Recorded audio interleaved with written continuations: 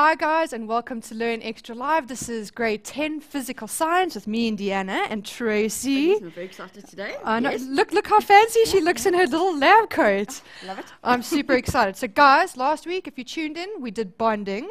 And this week we're going to be doing chemical and physical change. And I know Tracy's got a little bit of an experiment lined up, which I'm very excited about. We've got a cameraman on roving. So I think this is going to be a very, very exciting show. Guys, also don't forget that please send us questions that are only relating to this topic. It helps us get through the questions much, much, much faster than usual, than phoning. Hey, last Trace? week they did great. Last week they did really good. I heard last week was quite a cracker of a show. Hey? It was a little bit of information overload, a little less tonight. So A little bit less tonight, guys. So don't forget, we're doing chemical and physical change tonight. And after the break, we're going to be working through an example or two. Lastly, we'll be tackling your questions in the last 15 minutes of the show. I nearly said the page. But our page is www.facebook.com/learnextra. So get liking the page for the latest updates, the latest news. We also post lots of pictures during the show, which is awesome, especially in physical science. So while you're watching, shoot through those questions. We're going through them in the last 15 minutes of the show. I have a Casio calculator to give away to grade 10s, 11s, and 12s. But obviously, this is a grade 10 show, so this has got to go to a grade 10. So what we'll do is after the break, we'll be back with Tracy. See you then.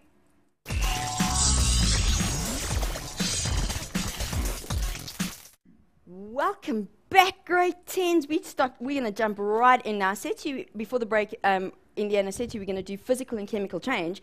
And the first thing we're going to do is we're going to look at a bit of physical change. I am hoping that you guys have actually done this already, because you should have done this as a portfolio prac, but just in case, a little bit of reminder is what we're going to do is we're going to look at melting of ice, and we're doing all the right things. I have my lab coat, and always remember that when you switch on your Bunsen burner, we're not using a proper Bunsen burner because we don't have the supply into the studio, but this is good enough. You always light your match first, and then you switch on your gas. Okay, and there we go. And I'm probably going to heat it a little hotter than I would in the classroom, but that's okay. Now, if my friend Mr. Cameraman wants to go a little bit closer, you can see right away we have solid ice, we have a little bit of liquid. Don't worry about the smoke, that's just coming off the gauze. And what we're going to have is, it's very exciting. Okay, also don't worry if you can see some sparks, that's just the wire gauze. I think whatever experiment was used beforehand just had some leftovers. It looks like iron.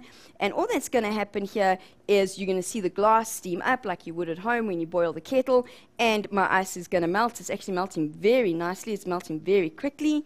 Okay, so you can see it's becoming different. And if we leave this long enough, and hopefully we'll see some of it, we'll actually see the water start to boil and bubble, which you see at home when you boil the kettle or when you boil water on the stove. But we're going from the ice phase. So what we've got here is I'm going to take the ice and we're taking from solid point. And remember that when ice is in solid, those particles are packed very, very close together. So it's really, really important. Then what we're doing here, and this is what I need you to get with a physical change, is that we're breaking apart the intermolecular force, the bond that keeps the solid particles together, and we're making them less. We're weakening that bond, so now the particles can go all over the place. And then, with the continued heating, okay, that changes from liquid into gas. And I'm hoping this has actually gone really quickly, which I'm very pleased about. And it's going to start boiling in a second. We only used a little bit because, unlike at school, I'm hoping you would have used a little bit more than this. You would have taken a little bit longer, but you were also trying to draw the heating curve of water, which was quite an important curve. Okay, make sure you know how to do that. But it's not, we're just going to see, and we can see some of the gas particles on the side, the condensation. Remember that, you would have done that in grade 9. We've actually managed to get pretty much all my ice into liquid form. The beaker's getting quite hot. Don't do this at school. This is bad. Okay, so we leave that, and in a little while we'll see that it's going to start to boil. We'll see the bubbles. Please, grade 10s, please be careful here in that it's reached boiling point once it starts to bubble, okay?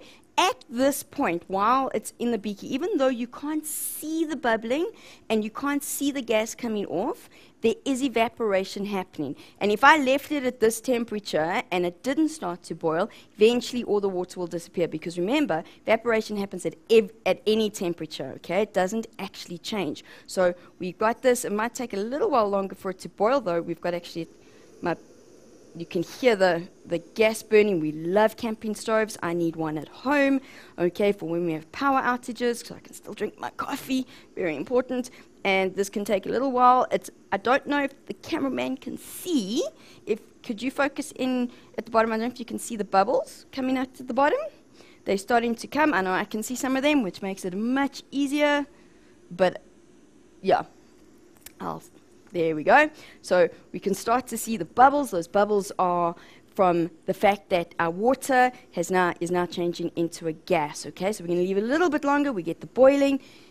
This is a physical change because I put ice in, which is water, and I'm getting water vapor out, which is still water. All we're changing, okay, is we're changing the arrangement of the particles. We're changing the way they bonded to each other, but I'm not changing what the substance is. In fact, now it's starting to boil really nicely, and we can hear it.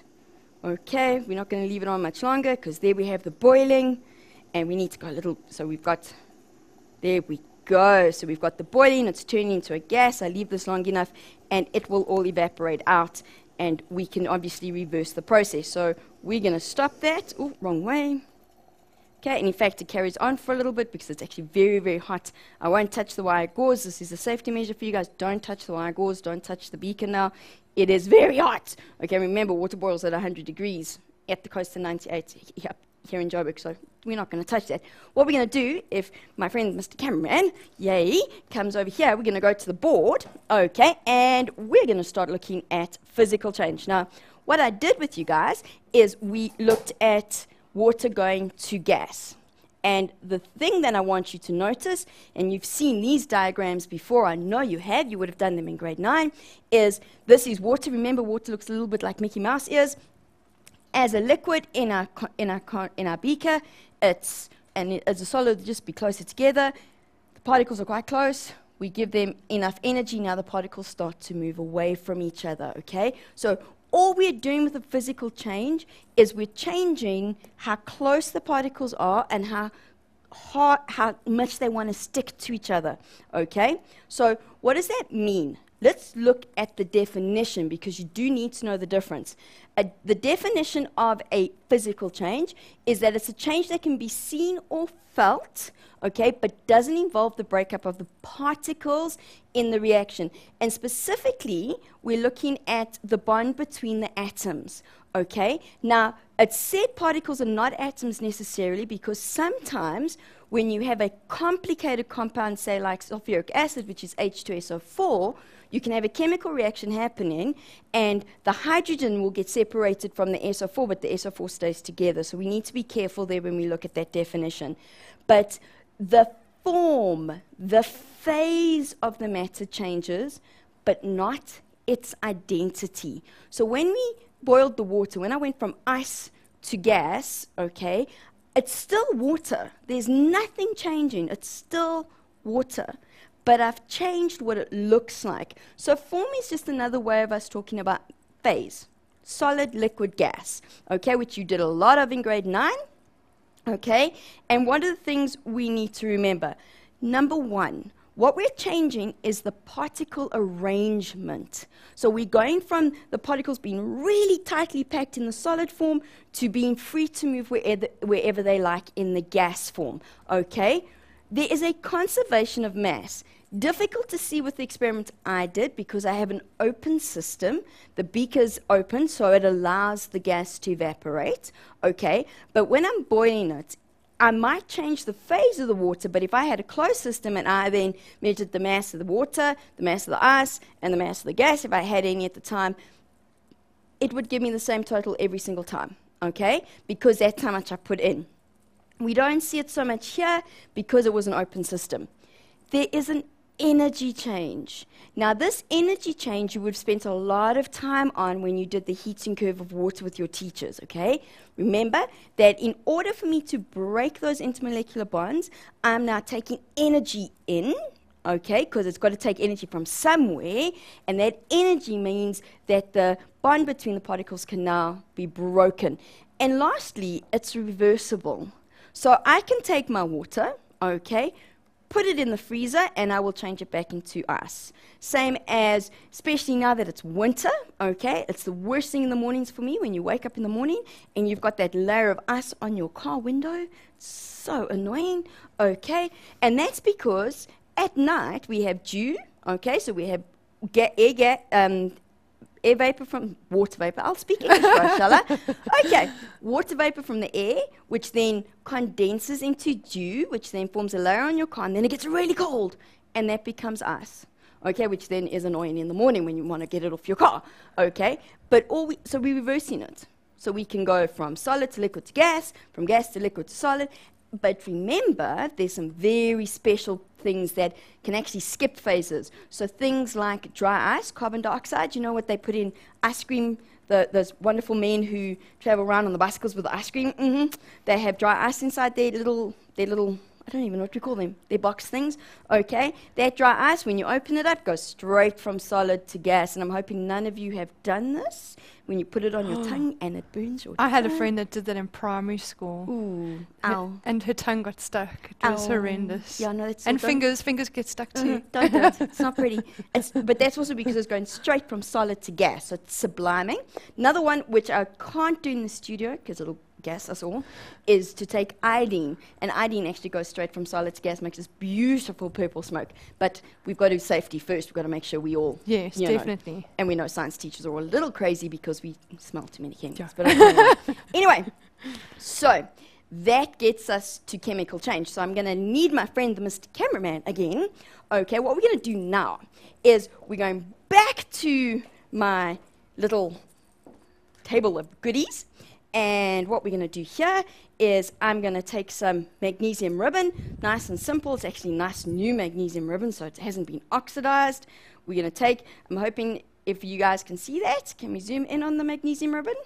So we can see that it's tiny little silver pieces of magnesium ribbon. I'm not going to put all of it in because then that'll just be too much gas coming off. So we're going to put some magnesium ribbon into my beaker. Okay. And I've got very, very concentrated hydrochloric acid. This would be something that your teacher would do for you, okay? I would never recommend you to play with these. And I'm using the concentrated, I can show you actually the label. All right, I'm using the concentrated nitric acid simply because it goes a little bit faster, makes the reaction a little bit more dramatic. So are you guys all ready? Okay, if we can focus in on our, should I take it off there? Yeah, no. Okay, let's do that. Let's not have any fluff in the way. Okay, so here we go. It's going to go quite quickly, but I've got another beaker so I can do it again if we need to. And you can see we get nice gas coming off, and it's actually very, very hot. So we get this nice gas coming off, which if I was braver, we could light, and it would pop because it's actually hydrogen. And if you look very carefully, if we can focus in on the beaker at all, can we see the droplets on the sides? Okay, we have it's there's lots of moisture on the side. I'm not sure if you can. I think it's quite difficult because it's the white. Okay, that moisture is because it got very, very, very hot. Okay, so what we're going to do, because they went quite quickly, let's do it again, okay? That one's quite warm. Should we be a little bit braver, Indy? Should we have a little bit more magnesium? Yes, let's be brave. You know, like the kids say, use bigger pieces, like when you add the metals. Not too brave, because don't forget, we're all in here. No, it's fine. It's hydrogen gas. It's fine. It might make you cough a little bit, but it's not going to hurt you. It's not going to do any damage. So here we go. We're going to put some... There we go. In fact, that one was actually much nicer. You can see the fizz. Which is a clear reaction. Oh, it's bubbling very nicely. If you look at it, we get the nice smoke coming off. Hydrogen gas, not dangerous. Obviously, we don't want to breathe it in, but it's not going to kill any of us, which is always a good thing. Okay, and it gives us, and I think can we see it a little bit easier? Is that easier for us? I'm not sure. Okay, it's actually quite warm. I don't want to burn myself. So that's always a bad thing. But there's a nice liquid coming off it. You can see the smoke. You're going to see it for a while because it's very, very hot. So it gives off lots and lots of heat. Okay? Now, what I want you to see, though, is that it's a clear solution. Hydrochloric acid is also clear. The water was clear. So how do we know that something other than a phase change has happened? Because when I put the magnesium into my beaker, the magnesium has disappeared. Magnesium's a metal, and remember we did this last week. Metals have very, very high melting points. So just because the magnesium's disappeared doesn't mean it's become a liquid. Okay, oops, let's not break anything, shall we? It hasn't become a liquid, because then you would see the shiny metal. It's disappeared altogether, okay? And in fact, what we have in here is we now have a solution of magnesium chloride, and the gas that you saw coming off quite nicely, that smoke that you saw, was hydrogen gas, which, like I said, if I was braver, I'd actually light, but I'm too scared I'd blow something up, and that would be bad. Okay, so I'm hoping you all saw that. That was actually quite a fun one. We're going to go back to the board, and we're going to look at what the definition of a chemical change is, because that's really important for us, because what we have here is the chemical change means we have the formation of a new substance. So in our experiment, we started with magnesium, we started with hydrochloric acid, and now we've ended up with magnesium chloride. Okay, it's a very specific type of chemical reaction. So now what we're going to do is we're going to look at the different types of chemical reactions. In grade 10, you only look at 2. And the first one is a decomposition reaction with hydrogen peroxide. I would have loved to have shown you this, grade 10s, but unfortunately, because of the products, it's quite dangerous. So we want to not kill anyone, so we can't do it in the studio, but I really hope some of you have actually managed to see it inside the classroom, okay? But what we've got, and I've put it into a molecule format for you, is hydrogen peroxide is H2O2, which is what we have over here, okay? So I have my hydrogen peroxide, and I've done this so that it's actually a balanced chemical equation. We're going to deal with chemical equations next week, okay? And the hydrogen peroxide decomposes, it breaks up, and it breaks up into water and oxygen, okay? And it's the oxygen gas coming off that makes this dangerous for us to do in the studio, because you've got to heat it up, and it becomes, oxygen when it burns, not a good idea, okay? But decomposition means that I'm taking, and I've got the chemical equation for us, I'm taking one substance and I'm breaking it up into 2 or more. Some things decompose into a lot more than just two things. This decomposes just into 2, but that's what decompose means. It means that we're breaking it down, okay? The second type is synthesis.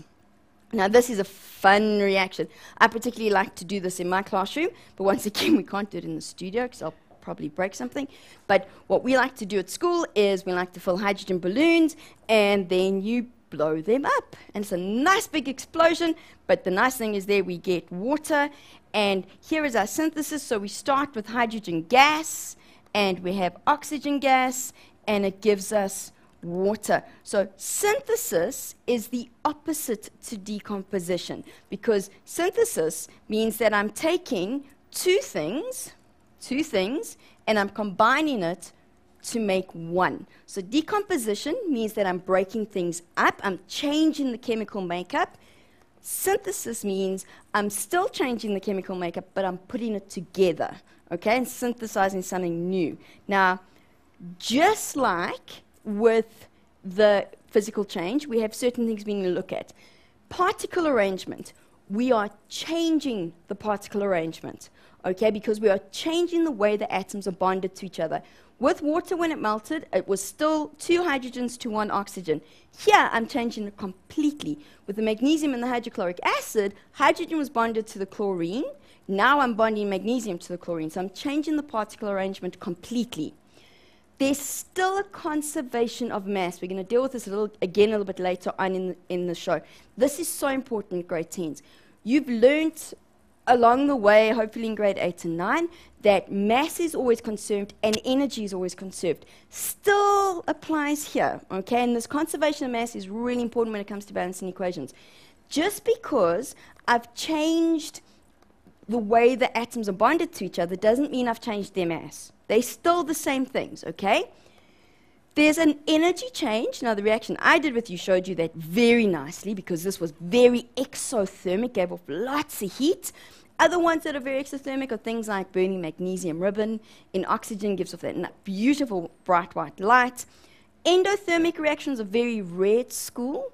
Good example for you to remember as to what is an endothermic reaction is disposable ice packs. When you break those disposable ice packs before you use them, then they get cold. That's endothermic, takes in energy. And now the reversible part. Not all chemical reactions are naturally reversible. Okay? Phase change is reversible very, very easy. Not so with chemical change. Some things are very easy to reverse. Some things are not. So, for example, when I make water, okay, so I have hydrogen and oxygen make water, it's quite an easy reaction. But to change that water back into hydrogen and oxygen is actually very, very difficult. And that is a problem for us. So it's not necessarily naturally reversible, okay? Yeah. And what we're going to do is lots of stuff for you to think through is Indy, we're going to take a small break and then we'll take a couple of problems with what we've done so far. Okay, so let's do this, guys. Let's take a little small break. I know that you need a little break just to go and clear your mind to a bit of a woosa. I just want to say, Noxopedia, so glad you're joining in. She says, chemistry, I love it. Balancing equations, wow. And also, I have to read this before we go to break. It is from Precious, and Precious says, hi, Indy and Tracy. You guys are doing a great job. I got 90% on physics because of you, so thank you. Oh, wow, thank you. Yeah, so there you go, That's Trace. special. Yeah, that's very... Makes my heart... Don't cry. Oh, See, you're bringing tears to Tracy's eyes. Okay, guys, we're going to take a break. Please start getting those questions in. We will start answering them in the last 15 minutes of the show. Don't forget, we've got a Casio calculator to be giving away to you guys. Yeah, see you right now after the break.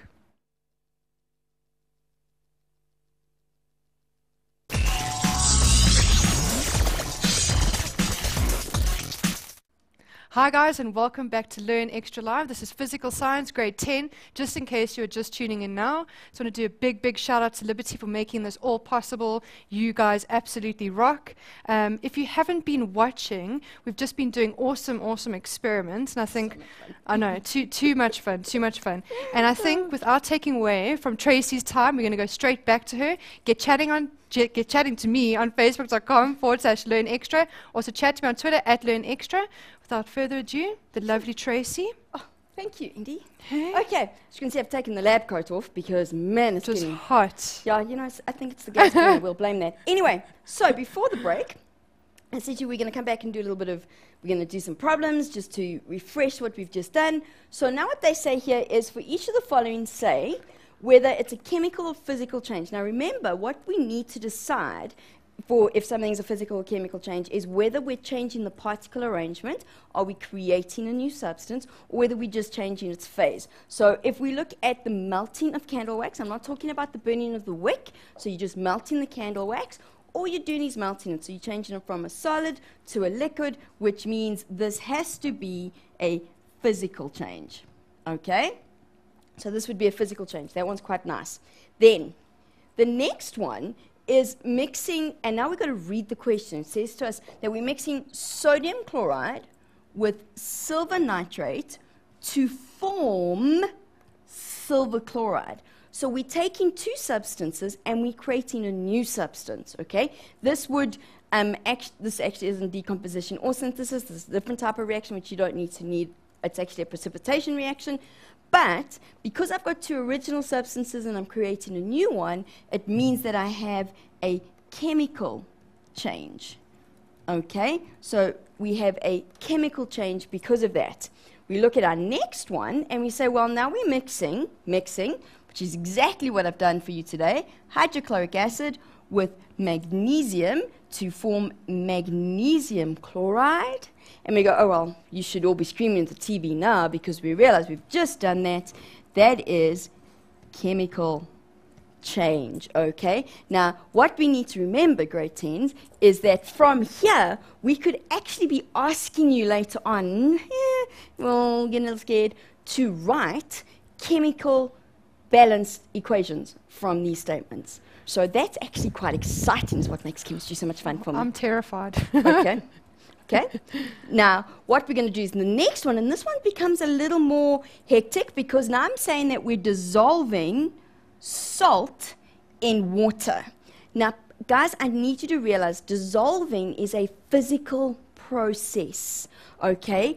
And why do I know it's a physical process? Because I can reverse this process through evaporation or filtration or something like that, okay? So this is a physical process. I know we now have two things involved. So we have the salt and we have the water, okay? But I'm not creating a new product. I might get a salt solution, but that's not a compound. That's a mixture, so be careful.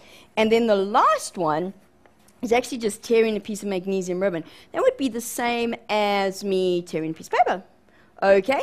I'm not changing anything. I'm not changing the chemical compound. I'm simply breaking some bonds and making them smaller.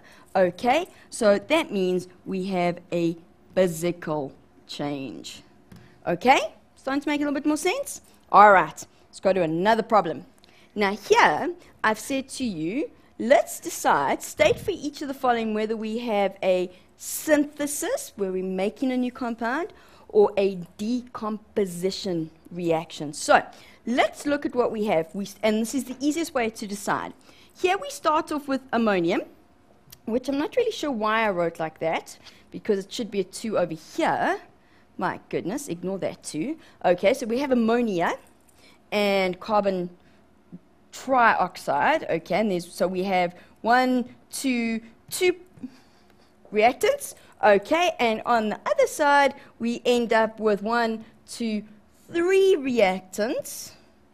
Okay, all right. So what we have here is we look at this, we go, okay, starts with 2, we ended with 3. This is actually synthesis still though, because decomposition means that I am taking one substance and changing it completely. Here, I start with 2, okay, and I'm adding the 2 together, and yes, I got 3 as my product, but that's perfectly acceptable. I could have got 4 or 5. It all depends on how it synthesizes, okay? Next one, this one's a very obvious one, and it's a very, very, very, very important one, grade 10s. It's actually a process known as the Haber process. You're going to be doing this till it comes out your ears, till grade 12. Unfortunately, it's just because it's a very important process for us.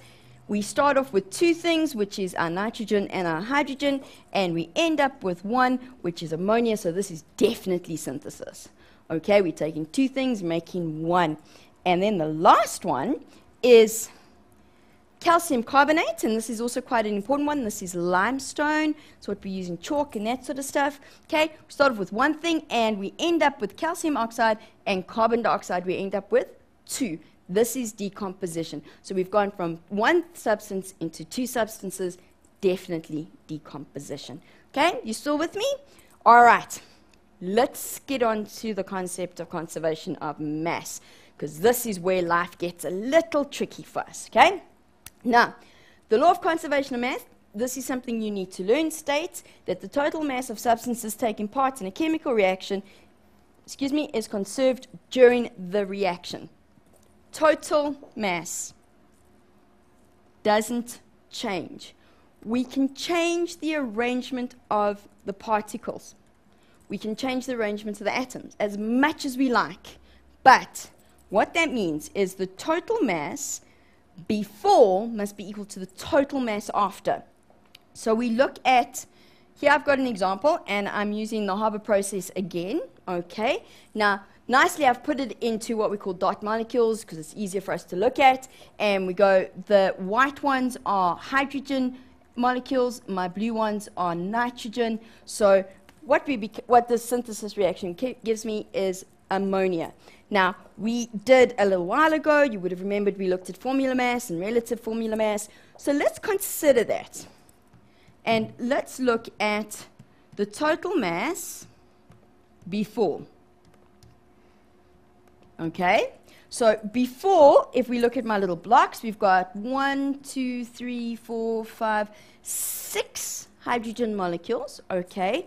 And we remember, because we did this, if we look at the relative formula mass for hydrogen, it's 2 times 1, because on our periodic table we realize hydrogen's relative formula is 1, mass is 1, so we have 2, okay? And for nitrogen, let's just quickly do nitrogens here. Nitrogen has a relative formula of 14, but there's 2 of them in each molecule, so it's 2 times 14, so it's 28. Now we get out our thinking caps and we go, okay, well, I just said earlier we've got 6 hydrogens, so if we look at the total, okay, we've got to go 6 times the hydrogen mass plus 2 times the nitrogen's mass, okay? So it's going to be 6 times 2 plus 2 times 28, which means we have 12 plus 56, and 12 plus 56 gives me 68, okay? It was impressive. That was in my head. Sure, I'm impressed. I have my moments. I'm impressed. Okay, anyway, moving on. Not going to happen again. And I'm sure we're going to have a few questions about that. Oh, yes. No, we Yeah. are, because we're not quite finished with it yet. Yes, I'm just yes. moving on. Okay, now we're going to do the same thing, okay, with afterwards. Okay, so now we're looking at after. Let's do this in white so you can see the difference. Okay, and we go back and we say, well, we have ammonia, which is NH3. So first thing we need to do is calculate the relative mass, and we're looking at NH3, ammonia being 14, hydrogen being 1, so that's 17. But if we look at the diagram, we go, well, we've got 1, 2, 3, 4, so the total afterwards is going to be 4 times that ammonia and 4 times 17. Oh, wait, look at that. It's 68. Okay, so before I had a total of 68. After I have a total of 68. That is really important. It means, and this is what you need to get, if I put in 2 little hydrogen atoms at the beginning, I must have 2 hydrogen atoms at the end. They can't go on holiday, they can't go for a rest, they can't change into something else, okay? And that's actually the concept between bonding, is that they've got to still be there. They can't disappear along the way. Now, I'm hoping that some of you are looking at this and go, hang on, wait, Tracy, wait. We weren't told that the mass is 1, but we were told that the mass of oxygen is actually 1,01. You are absolutely correct. I'm still a little on the old periodic table, grade 10s. You've been given a new periodic table, and it's been decided by the department that you're going to be a little more accurate with your masses. Okay? So 11s and 12s, they would be using these values. It doesn't make a huge difference. We want to make sure you get the concepts. Okay, so I think we're going to do one more just to make sure we've actually got this. Hydrogen peroxide, which then decomposes into hydrogen and oxygen. Okay, so the red molecules here, the red ones, that's oxygen, and the white is, oh, not oxygen, I'm lying to you. The white is hydrogen. Okay, so if we look at this, let's start with what happens before. Okay, I just need to make a little bit more space. Okay, so we have H2 and O2. Okay, we're going to use the 1 for the oxygen, and so for hydrogen, and 2 for oxygen, so that's 32, gives me 34. And in the example I gave you, there's 4 H2O2 molecules, so we're going to have to go 4 times 34. Okay, and that gives me 136. Okay, now if we do the same, okay, to this side, and we go, well, we have 1, 2, 3, 4 hydrogens, so we're going to have to go 4 times the mass of hydrogen, plus 1, 2, 3, 4 times the mass of oxygen. So that means we're going to go 4 times 2 plus 4 times 32. Okay, and what we realize is that 68, and guess what? Look at that, 136. Okay, so None of them can go on holiday. Okay? Going to give you a little bit of time to digest that a bit, and we're going to take a break. I think, India, it's a good place to take a break. Yes, I think it's a very good place to take a break, because what I am going to tell the mindsetters to do is, guys, we are moving into the last 15 minutes of the show. I know it's gone completely fast. Like, I can't believe where time goes. So now is the time to get your questions in. If there's anything that Tracy has been talking about that you're not understanding and you need us to answer in the next 15 minutes, now is the time, or forever hold your peace. And without further ado, we're going to take a break. We'll see you right back here, right now.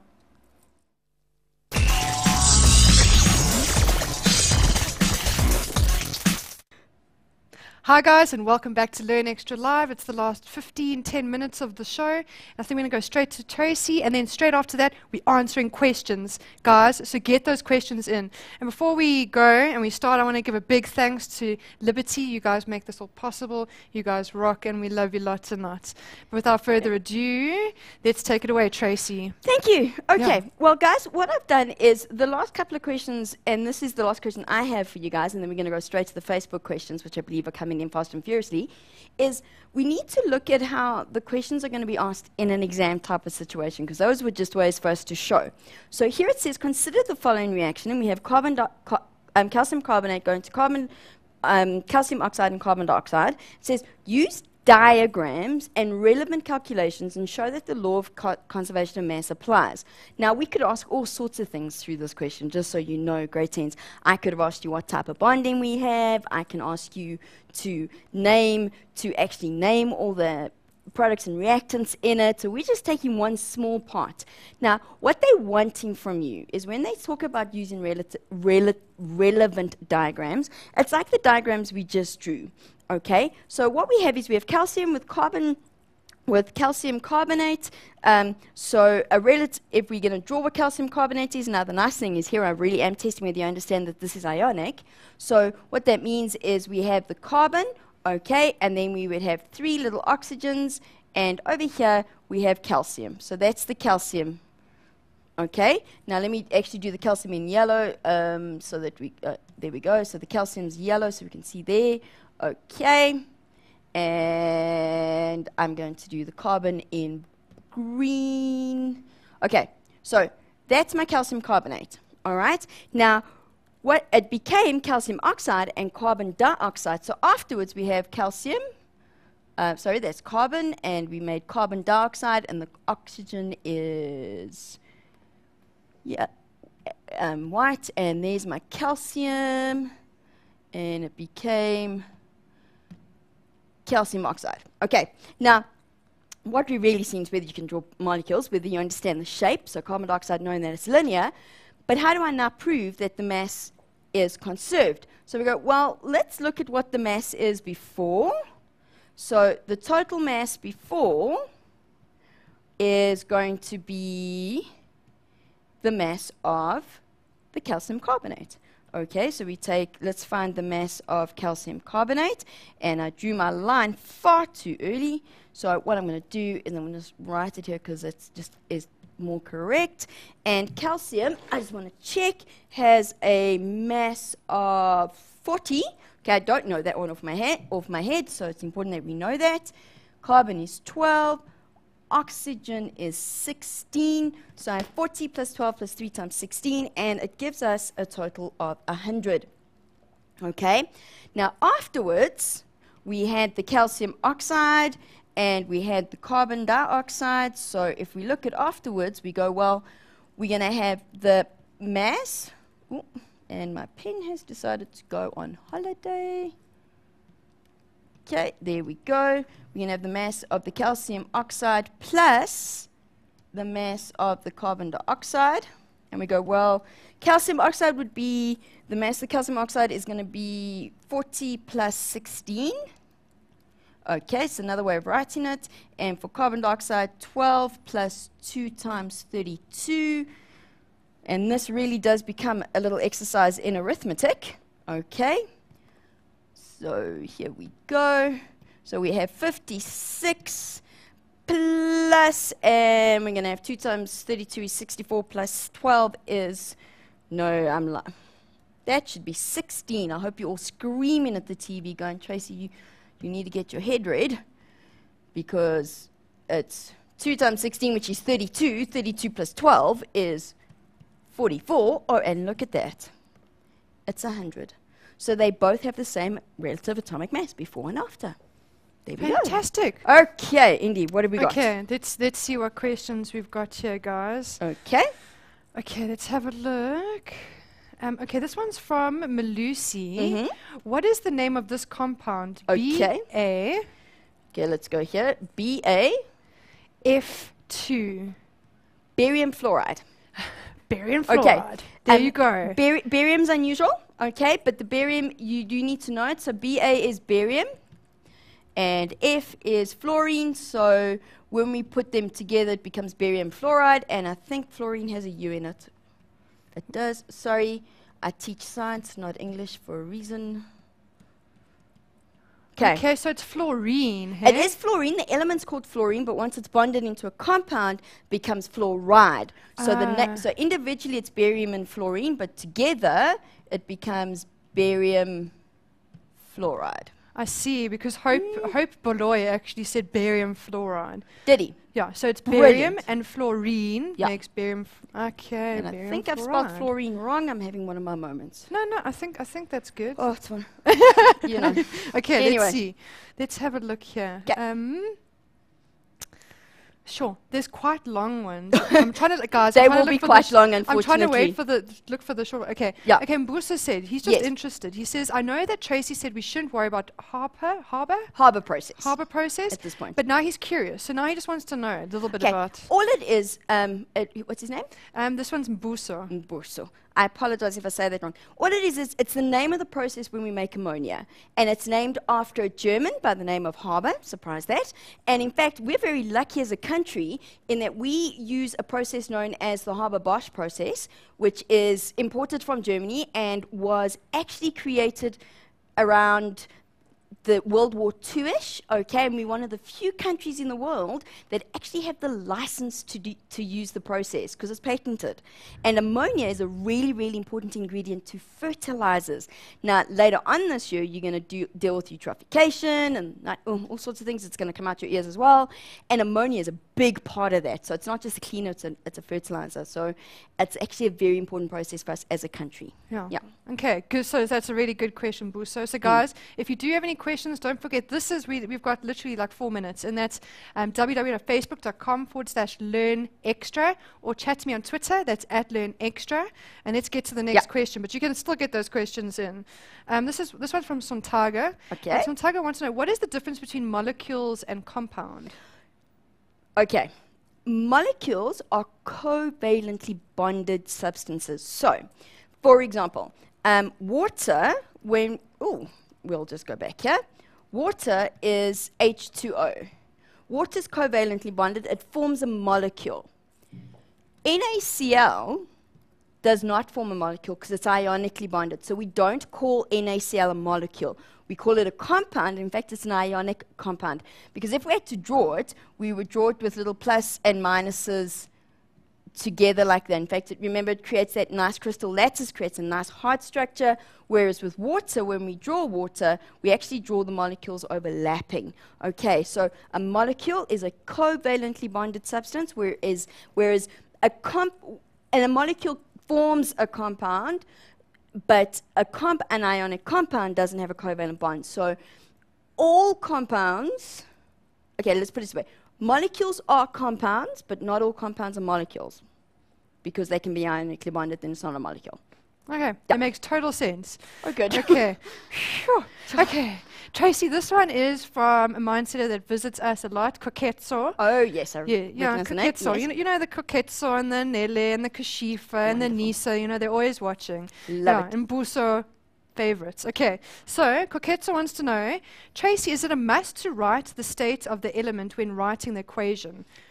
And, Okay. I'll tell you the second part just That's now. a hard one to answer. To be on the safe side, write it in, okay, if you know it. When we were looking at the water one, because it was a physical change, yes, the state is has to be there. So liquid to gas, very, very important. But when it comes to chemical reactions, it all depends on what you're trying to test. So I would say be on the safe side, write it in, because you will never be marked down for writing it in, but you can be marked down for not writing it in. It's one of those hard ones where it all depends on what we're testing. Yeah, maybe sometimes it's easier to err on the side of just writing Absolutely. I would err on the side of caution and do a little bit extra. If you can, then not do it. And it's something good to know. And Yeah. I'm going to read this out because I know that a few mindsetters, when Koketa asked this, everyone answered, which I think is fantastic. And Excellent. thank you, Hope Beloy. But she wants to know, what does AQ mean? Aqueous. Now, that's a good one, Yes. because you know what? I get this from grade 12 still. So Yeah. please, guys, this is very important. And water is the best example we have. Okay. So if I write water like this, it means water's in liquid form. That means it's a pure liquid with nothing in it. There's only a couple of things we ever write like that. Water's one of them. Boron. No. Oh, man. I'm going mad. I mean, mercury. Boron, mercury, same thing. Anyway, mercury, we will write it as, and bromine, okay? Bromine was what I was thinking of. We will write as pure liquids. They're not dissolved in anything. When I write NaCl and put AQ by it, it's not a solid anymore. It means that the salt has been dissolved in water. Now, it's a solution. Aqueous means water. That's what the word aqueous means. So here, it means that I've taken salt as a solid and I've dissolved it in water. So anything AQ is a solution. And 90% of the time, we're going to use solutions and not liquids. Pretty much the only ones you ever use a liquid I've got up there for you, water, mercury, and bromine. The rest are all going to be in solution, dissolved in water. Okay. Good question. That was a very good question. I thought so, because there was more than one person that was Oh, yeah. asking what AQ was. Very Yeah, important. yeah. Yeah. Okay, so this one's from Sini Seepaw, and he says, why does the hydrogen peroxide atom separate whereby the two hydrogen atoms bond together and the two oxygens bond together? That's actually quite a nice question. It separates like that because remember, if we're going to have the decomposition, when it goes into the new state, okay, it wants to go to a state where it's got less energy, because I talk about it with my kids all the time, and I say to my learners that elements are much like teenagers. They're lazy, like to have as little energy as possible, okay? So when we decompose it, we put energy into the system, okay, we heat it up, and the hydrogen and the oxygen separate. But now it's going, how do I get back to a place where I've got less energy? It does that by hydrogen bonding to hydrogen and oxygen bonding to oxygen. Because remember, hydrogen and oxygen are part of those 7 elements that are always going to be diatomic, which is your hydrogen, oxygen, nitrogen, fluorine, chlorine, iodine, and bromine. Okay, so those are your 7 elements that are always diatomic, and that's what makes them stable, makes them less energy, makes them very happy. Okay. Now, this is something that I have to read quickly from Kashifa. She's got quite a few, but I'm going to repost them for the mindsetters. So, Kashifa says, question, does anyone know any jokes about sodium? And the answer is, nah. Oh, that's terrible. Tukutush. That's terrible. Oh, okay. But I I think like it's great. I think this is great. Okay. Yes. Let's see. What did the scientist say when he found 2 isotopes of helium? He, he, he. H-E-H-E. Oh, it's a good joke for Tracy. It's a good joke for Tracy. Because she sounds like she's on helium sometimes. Yes, Yeah. no, we understand. Yeah, there you go. There you go. Okay. Excellent. Okay, this one's from Sifilile. And Sifilile wants to know, what type of bonding is the strongest? Hard question, I thought so as well. It's a nice question because it's all sort of relative, but covalently bonded molecules, your covalent bond tends to be the strongest because, and I think I explained this last week, is when they covalently bonded, your atoms and your nuclei get really close together. Okay, so it's really difficult to break apart that atom. It's much easier when you look at sodium and chlorine. It's actually quite easy for me to break the sodium and chlorine away from each other. It's actually very easy because that's what I'm doing in salt. Okay, so your covalent bond is your strongest, and your non-polar, your pure covalent bond is actually the strongest out of all of that. Yeah. Okay. Let's Cool. have a look here. We've already got grade 11s looking forward to the next show. Can you Brilliant. Sounds believe like it's it? going to be an exciting show actually with Phil. I think it's going to be awesome. So, guys, you better be Yeah. tuning in. Okay, this one, let's see. I think one more question, and let's Mm. try and not choose too much of a long one. Oh, okay. Kunahelo, I hope I got your name right. Let's go for your question. I'm sorry for everyone that we didn't get to your questions. The Mhm. difference between physical and chemical change. I thought I knew this, but was kind of confused about the two. So we can do a quick one. Physical change is when we change phase, essentially. Okay, so I'm not changing the substances. I go from solid water to gas, changing phase.